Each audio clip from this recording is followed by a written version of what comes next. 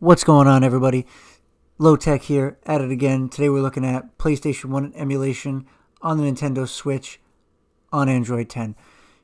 Today we're going to be looking at all of these games running under the relatively new emulator Duckstation. Really good emulator. Came on the scene roughly summer of last year and has really picked up steam and popularity. So I decided to go with that here today. All the games that you're going to see are all set to the 1x resolution. Definitely could have gone higher on some. I decided to leave it at 1x just to get the best performance, to reduce the stutters, get the highest possible frame rate. Most of these games all ran in the 30 FPS range at the 1x setting. So overall, performance was great, enjoyable, playable experience. I hope you enjoy now, and I'll hit you back up at the end.